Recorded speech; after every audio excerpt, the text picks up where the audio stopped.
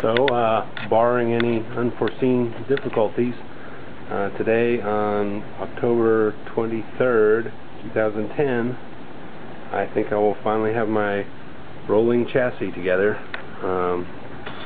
This is where we are right now. I just have to put the wheels on.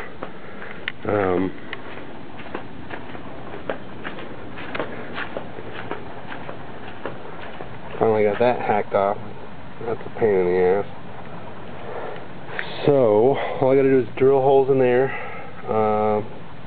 mount the hub on there, and then, well, I have to put bearings in the front wheels, but that's not hard. And pretty sure today I should have this thing rolling down the driveway.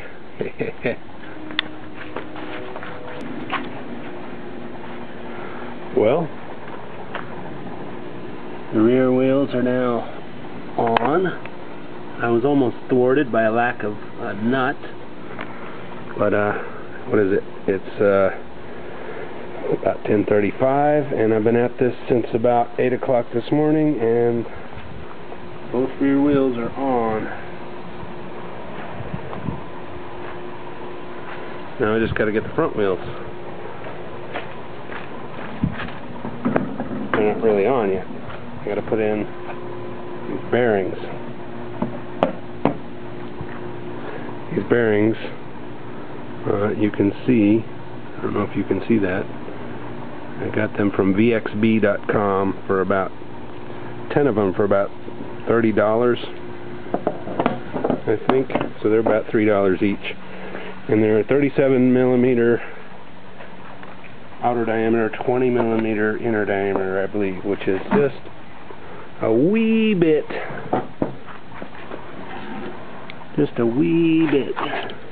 too big, just a little bit too big for these spindles, but I can get some shim material.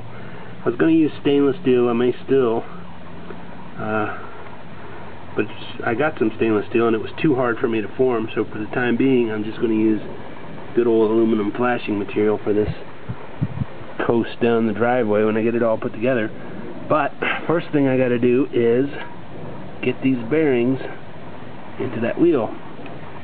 So to do that, I got to make a bearing press, which is not very difficult, as you will see. The trick is you get a big bolt, 3/4 inch bolt, big washer like that, put through,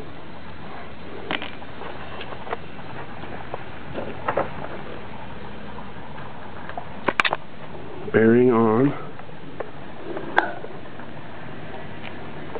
big washer, big nut,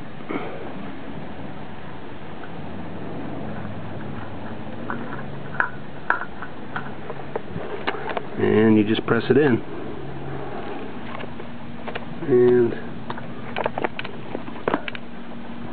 a little while later, come on.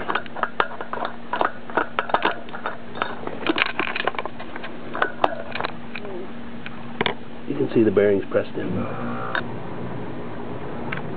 Alright, front wheels are on.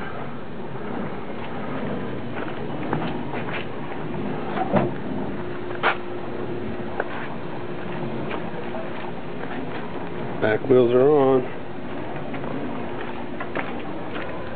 Time for the maiden voyage.